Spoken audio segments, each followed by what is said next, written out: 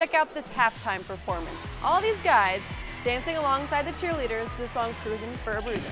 It was fantastic. Awesome. Everyone loved it, and they loved the game too. Late second quarter, Jalen Foy picks off the rock, takes it down, 36-10 Chargers lead. Nice little passing sequence here by T. West. Kamani Ford with the eventual bucket.